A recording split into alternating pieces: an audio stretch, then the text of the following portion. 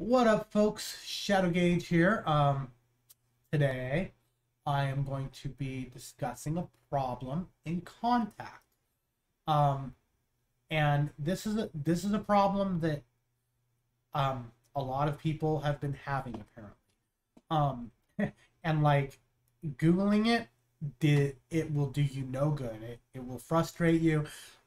It will probably have you doing things that I mean, whatever. I'm going to show some of the searches I came up with. But first, I'm going to get into the problem here. So if you come up here, and this is the first time you've used this, I better grab my headphones so I can hear what the hell's going on. So if this is the first time you've used this, you're going to have issues. And once you fix the problem once, I don't think the problem is going to happen again. But if this is the first time you've loaded up, you know, a new instrument and tried to load samples, you know, my idea, I was trying to make a 128 so that, which if you're not the dojo, it's basically basically just having a bunch of drum samples on one sampler that you can pick with by just adjusting your knob. It is essentially the details, so essentially the whole gist of it. So you can basically just very quickly go through a bunch of different drum samples to find the right one. And I mean, whatever. I've been doing it for years anyway. But you know, it was a good thing. So, you know, first thing you do is you come over here and, you know, you pick your samples and you go ahead and you load them into the sample or load them into the map, whatever, yada yada. Did I really do that? Let's see what happens when I click on one. Deselect them. Okay, good. Yeah, and you want to make sure they're deselected, otherwise you're going to have issues. And after you do that and you try to play it just sounds horrible, you know. And so I ran across this, and you know, first I'm like, you know, I'm looking, I'm like, okay, I'm trying to turn that off. Maybe try the sampler. Okay, now let's try. Still sounds bad. Still does not sound good. And I'm sorry, I'm kind of sick right now, so you know, this annoyed me so much. I had to do something, because man, this has been a problem with Kontakt. And I mean, a lot of, like, you know, if I pull this up, you know, here, I'll show what happens, you know, when I pulled up the Explorer here. So, you know, if I'm looking for problems, I'm like, okay, crackling sound. You know, first thing I did was try the videos. And, oh my God, yeah, like, I'll play a chunk of them. But it's like, you're crackling in Logic, Kontakt, we're crackling with Cubase, you know. It's happening in the player, you know, it's happening in Studio One, you know, I mean, everything. And, you know, maybe it's just, you know, I've had this problem before. I think the first time I tried using this when I bought Complete was like 2004, 2005, some shit like that. And, you know, I couldn't get an answer then. But anyway, so, you know, first thing I did, you know, I'm like clicking on these and it's like, whatever. So there's this guy and, like load up. Sometimes it's there, sometimes it's not there, but I can get it to generate at least some sort of distortion every time, just as a little demo. So when samples load up, sometimes it's really bad sounding too. Sounds like this. Just that little click at the beginning, but sometimes I'll get it where, like earlier today, I had it where this thing sounded like it was going through some sort of a wave shaper. It was ridiculous. Wave shaper. And it's actually a pretty easy solution. I've had similar issues. I have issues with this bass all the time. I've had issues like this with action strikes. that doesn't surprise me. I don't know what the deal is, but to fix it, you go into the cog, you go to processing, and just click use fixed buffer size. It's going to say don't activate this unless you really need to. I keep mine on because if I don't, I'm going to run across something where I load it and it'll just click. Okay, first off, you know, I guess that may fix the problem in Fruity Loops, but I'm not using Fruity Loops. I haven't used Fruity Loops in 20 years. So, you know, that's obviously not going to help me. You know, so another video I went to, so this guy, and, you know, he's even worse. Load. All right, now this usually will be in red. You'll hear some crackling, right? This is not where we're going to be focusing on. So I don't want to confuse people, all right? What we're going to be focusing on is your actual VST, okay? Your VST may have problems loading samples, or if you have like reverb built into the VST or any effects, it may sometimes call what this will sound like. Now, mine isn't actually doing that right now. It's completely random now.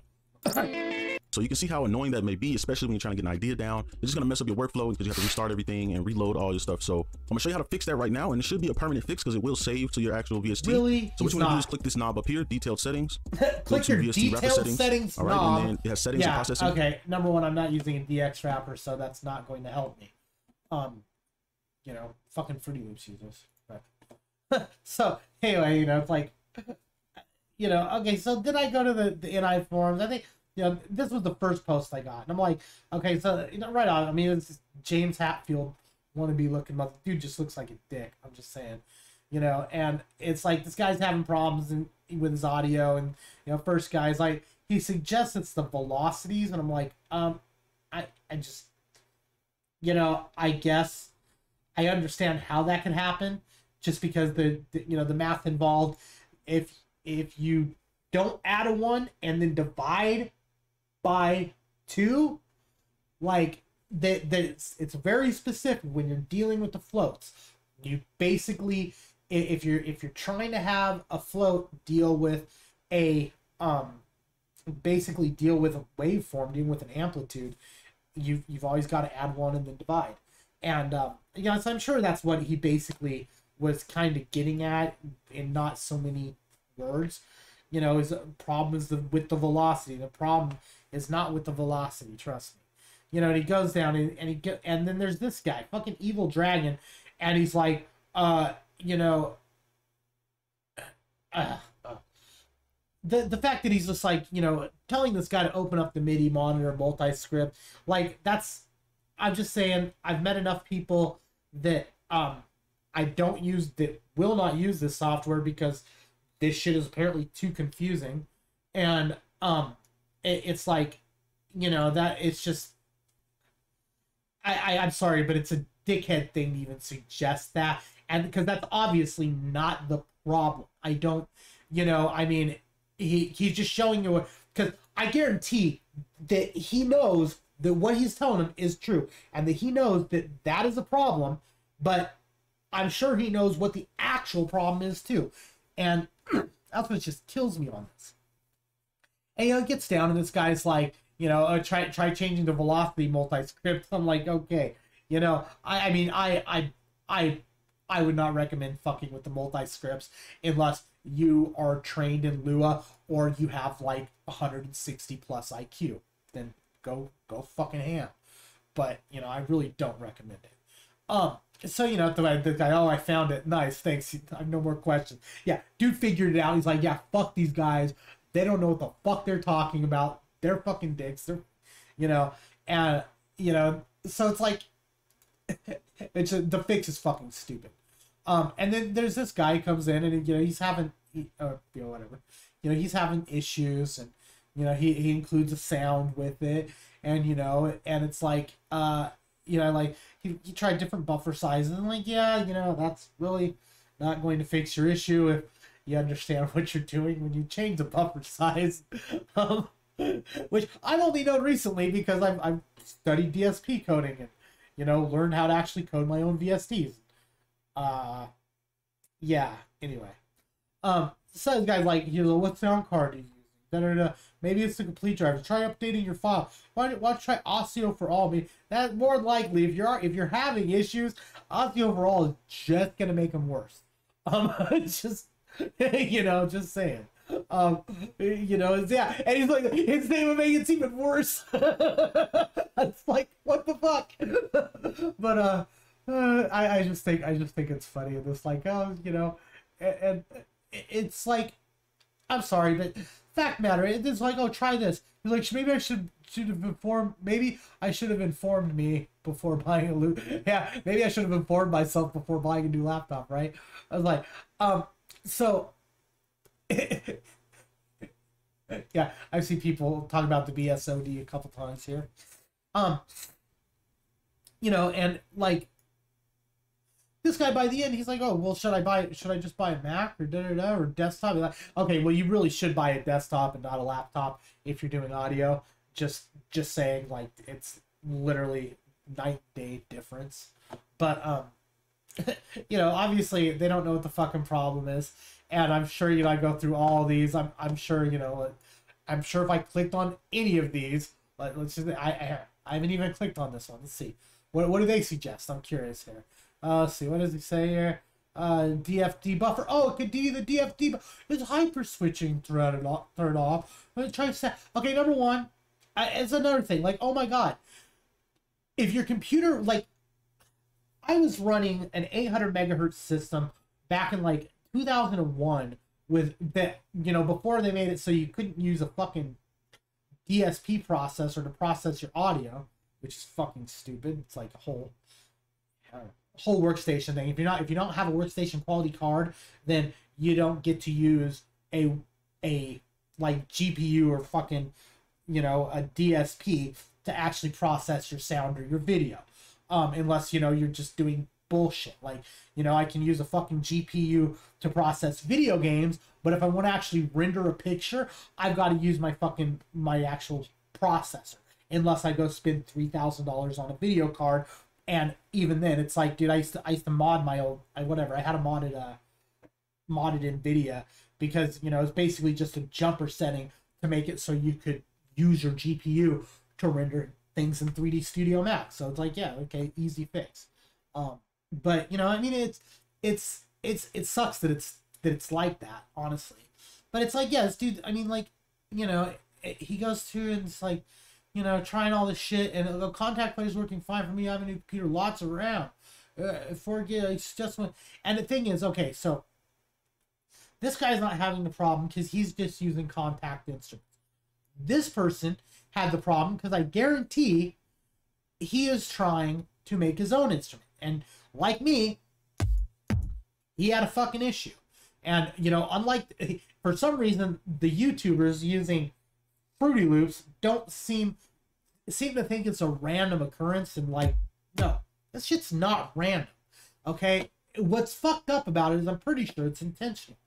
You know, it's like these fucking, you know, like these Germans that made native instruments. Like, yeah, fuck these Americans. You know, we're just gonna like put some random shit somewhere that's just gonna fuck everything up. And then when they ask what the problem is, we'll be like, oh, you know, try, maybe it's a velocity. Maybe you should update your firmware.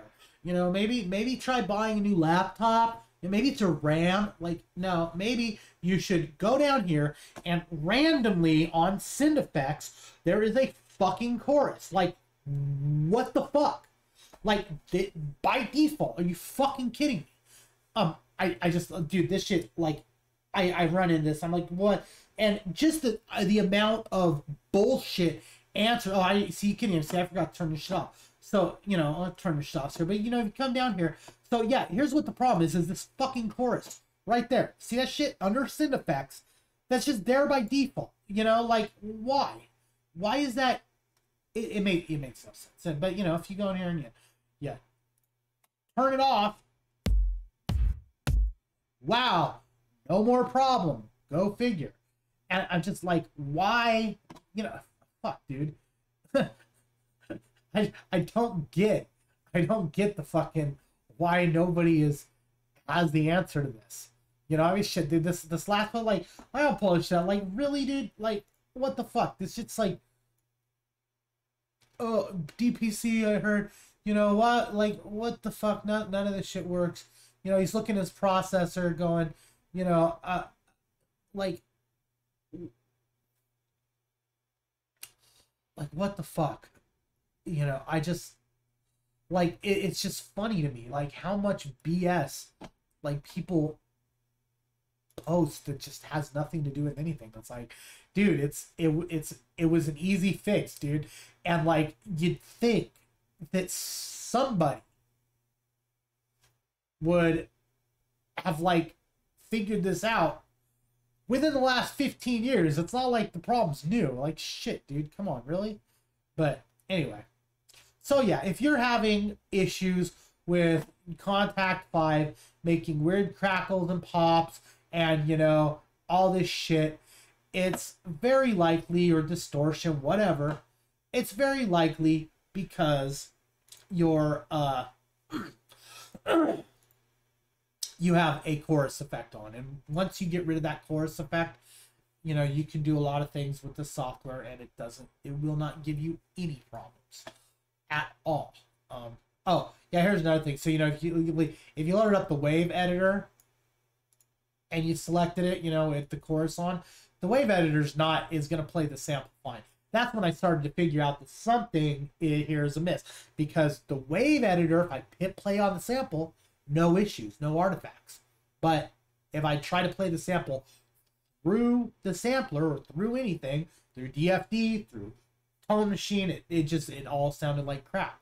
And yeah, so anyway, there you go. That's how you fix the pops and crackles in Kontakt, like the actual official way to do it, the way nobody seems to want to share. And I know they know what the problem is. I know it's not, I know it's not this big. It's just like, dude, like, why bother, like, just beating around the bush with this shit? I mean, come on, dude. Like, I don't know. It's bullshit.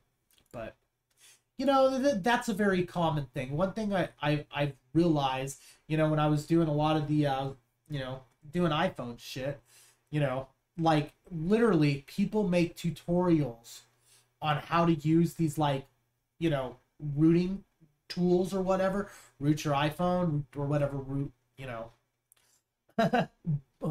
jailbreak your iPhone, root your fucking Android. But it's like, dude, the explanations make no sense.